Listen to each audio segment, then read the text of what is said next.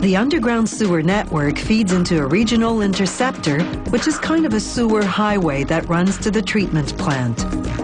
The action begins at the plant's pumping station.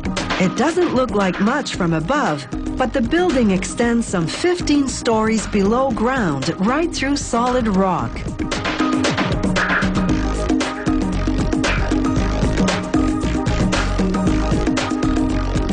The wastewater collects in huge underground wells.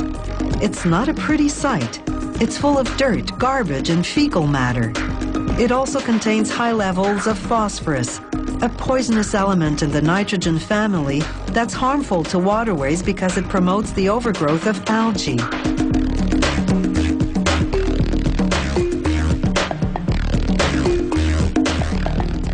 The water flows from the wells to giant pumps that force it to the surface.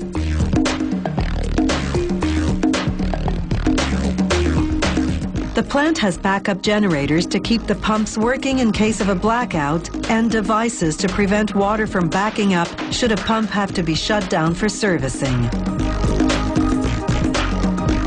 Once the wastewater reaches the surface, it flows through the pumping station, down discharge channels leading to the treatment building.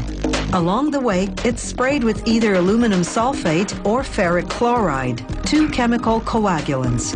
They gradually transform phosphorus in the water from liquid to solid so it can be removed later on. Once the water reaches the treatment building, it flows through screens. This preliminary filtration removes any solids larger than 2.5 centimeters in diameter, such things as stones, paper, and plastic.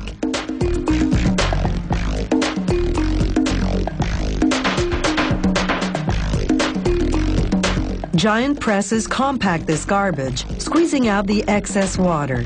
Trucks then haul the stuff to a landfill where it's buried. The wastewater, meanwhile, flows into large tanks called grit chambers. Grit refers to particles in the water, such as gravel, that are inorganic, meaning they don't decompose or burn. These particles, some as tiny as a grain of sand, gradually settle to the bottom. Then they're pumped out and trucked to the landfill. To remove organic particles, mainly phosphorus, they add a polymer, a type of chemical compound. This demonstration shows what happens. Remember, as the wastewater left the pumping station, it was sprayed with coagulant.